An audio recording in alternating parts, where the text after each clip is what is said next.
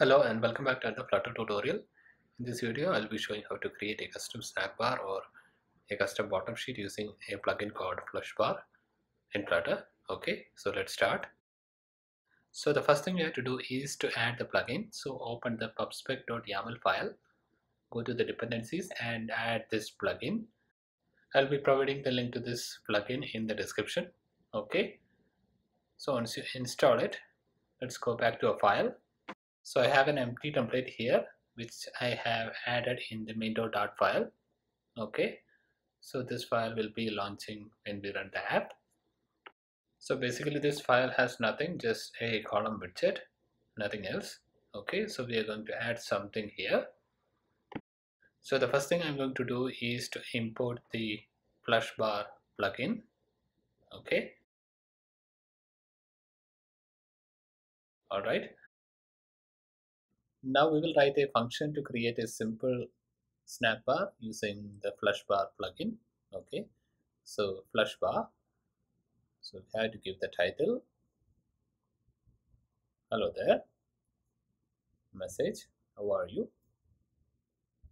Okay, so the next property is the duration, how long it has to stay in the screen. So duration, let's give it in seconds, 3. And the flush bar position, let's set it to top and show it. So make sure you have the right context. Okay, so let's create a button, an outline button with text, show flush bar, and one press of the button. Let's call the function normal and pass in the proper context. Okay, all right, now let's run the app and see. Okay, now let's change the top to bottom. Okay, so now it appears from the bottom. All right, now let's add one more property, the flush bar style. So let's make it look like a snack bar. Okay, so now it is grounded. All right, if you want to listen to the status changes of the snack bar, like the showing, hiding, etc., so you can add the on status change property and you can listen to each status change. So switch status case, so flush bar status dot, let's say, showing. Let me copy that. Second one is appearing, third one is hiding, and dismissed. All right, now let's add some print statement inside each case. So the first one is showing, second one is appearing, third one is hiding, and the fourth one dismissed. Okay, so let's open the terminal, the console. Okay, the debug console. Okay, so it's showing up. Let me show that again. Okay, all right, so that's how we can listen to state changes of a flush bar. Okay, so now let's create a custom snack bar. So let me copy the normal function and paste it again and remove the on status changed, and let's customize it. Let me say custom. Okay, and we are going to add some additional properties. So reverse animation curve, let's set it to curves.decelerate, and the forward animation curve, let's set it to curves.elastic in out, and the background color, I'm setting it to red. Next is box shadows, so that's an array. Let's set it to blue color, so colors.blue, with a value, let's say 800. Okay, the offset, let me set it to 0 and 2.0. okay, and the blur radius to 3.0.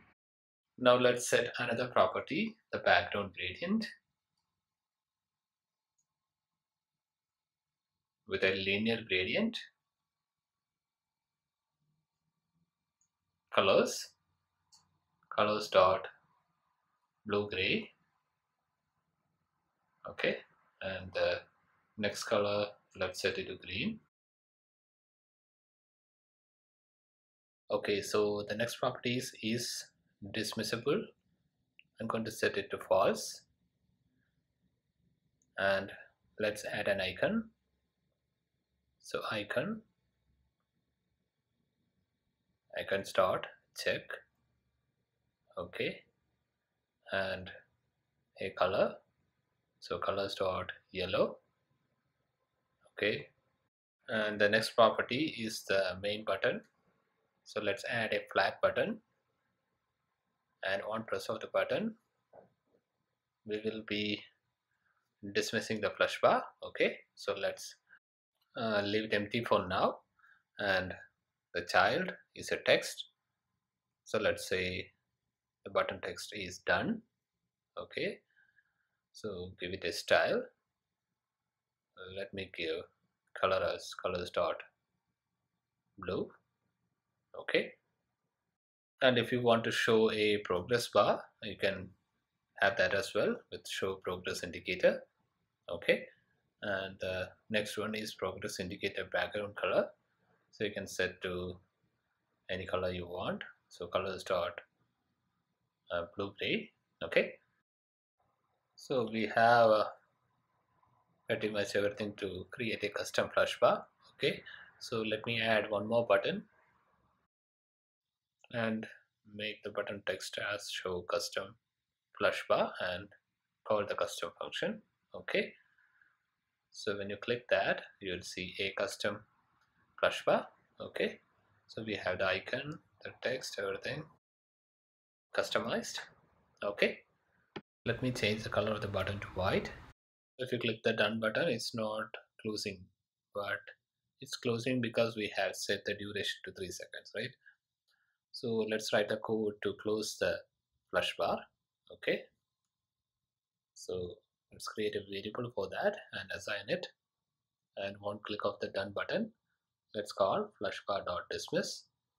So you can have optional parameters there. Let's discuss that later. Okay, let's see. Let's restart the app and see what's happening.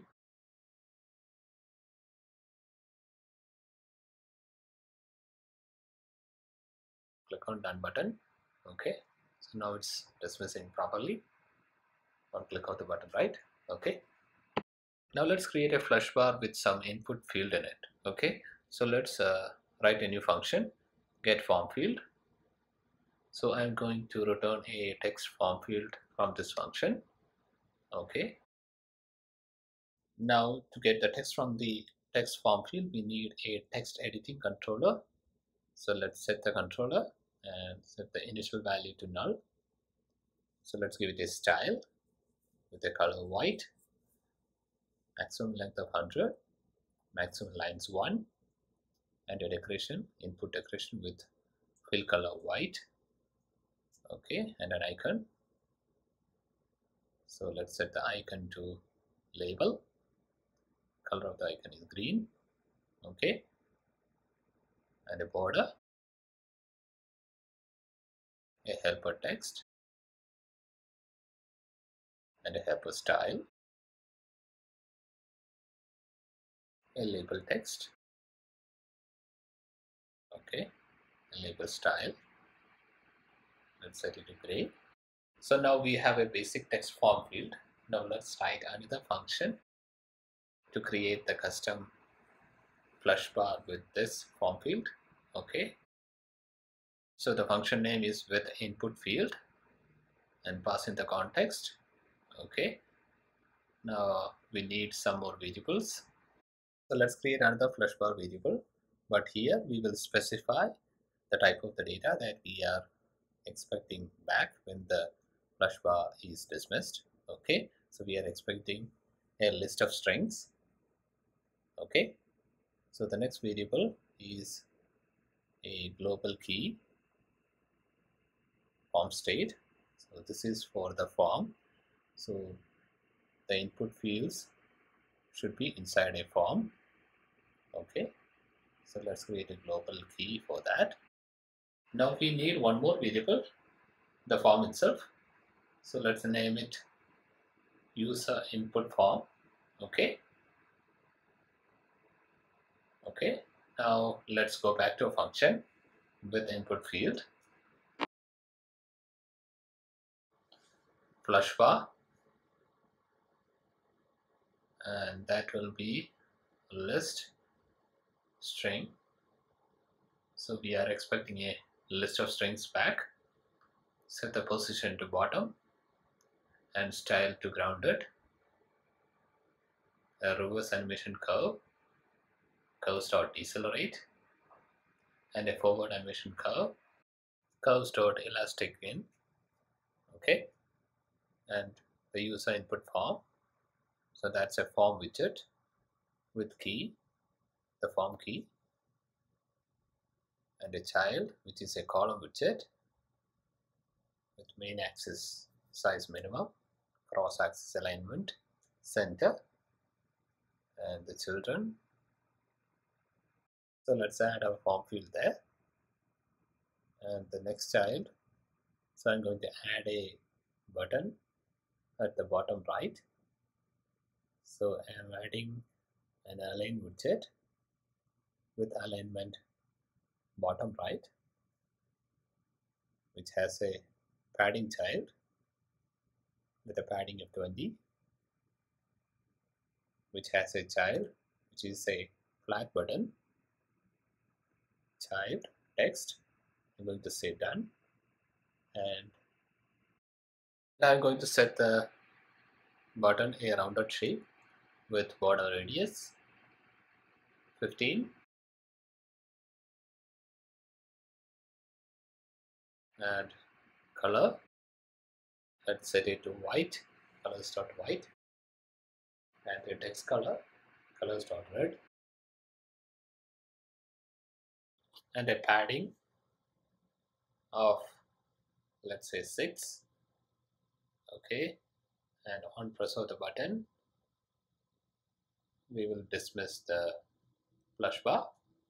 So when we dismiss, we are going to send back the value from the text form field. So we can get it using controller.text, and let me send one more value. Since it is a list array, you can send any number of values. So call.show and .then. So there we will get the result, whichever we are sending through dismiss. Okay, so I'm checking if the result is not null. We're going to get the user input. So result 0 is a controller.text and result 1 is world. Now let's add one more button in the UI and call this function. Okay, so let me say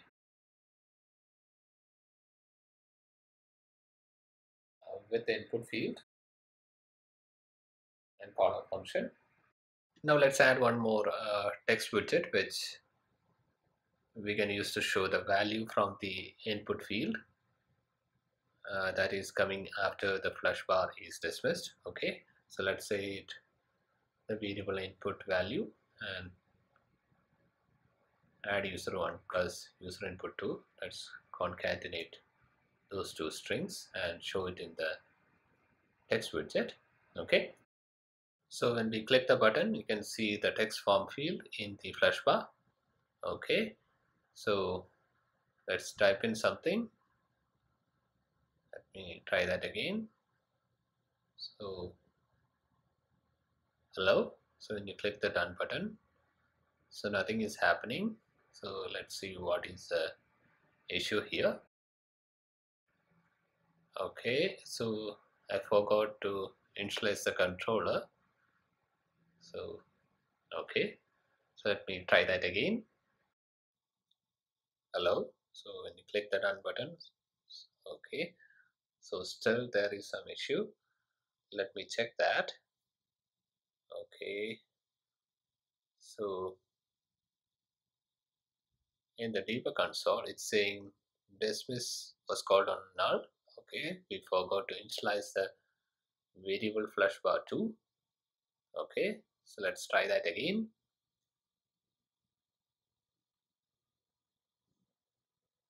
Okay, let me restart the app. Okay,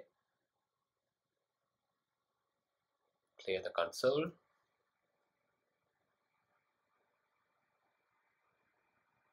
Hello, done button. Okay, so when it is dismissed, we are getting the list of strings back, and we are concatenating the values and showing in the text widget.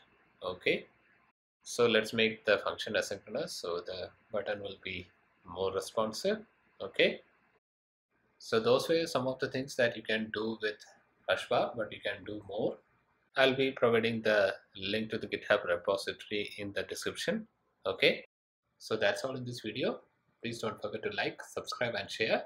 Hit the bell icon for notifications. Thanks for watching and see you in the next video. Bye.